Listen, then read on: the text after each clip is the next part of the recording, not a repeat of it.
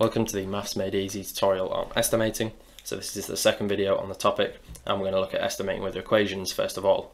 So in this example, the formula for the force F on a moving object is F equals ma, where m is the mass and a is the acceleration. Estimate the force of an object which has mass of 5.87 kilograms and acceleration of 24.02 meters per second squared. So let's just rewrite the equation first of all. So that's an F equals ma, so m is the mass, so the mass is 5.87 kilograms, sorry that should be 5.87 kilograms, and the acceleration is 24.02, and that's in meters per second squared. So what we're going to need to do is approximate both of these values. I'm going to use one significant figure here, so we're going to have 6 kilograms and 20 meters per second squared. Now you could use two significant figures for the acceleration if you wanted to, but the whole point of estimation is to make the calculation simpler, so I'm going to use one significant figure. If you were to use two significant figures, it will probably be okay in an exam. There's usually some degree of leniency, but what we're going to do now is write the expression force is equal to mass times acceleration, so that's 5.87, 6 times 20, seeing as though we're using an approximation here. So we can say that the force, that should say, is approximately equal to, that's going to give us a value of 120. Now it doesn't say it in the question, but the units for force are newtons. So the final skill that we'll look at is estimating square roots. And in this example, we're finding an estimate for the square root of 40. So let's just write out some square numbers.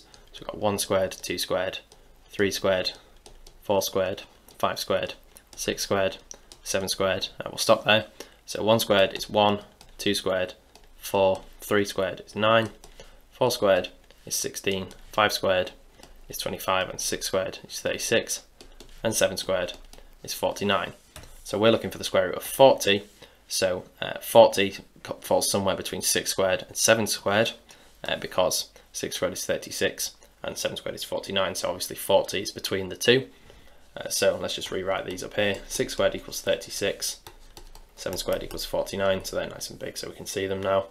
What's the difference here? So we've got 40 and 36, so the difference between them is 4. Let's just put difference equals 4, and 7 squared, which is 49, the difference between 49 and 40 is 9. So the smaller difference is between 6 squared and root 40, between 36 and 40. So that means that the square root of 40 is going to be closer to the square root of 36 than it is to the square root of 49. So let's just come up with an estimate then.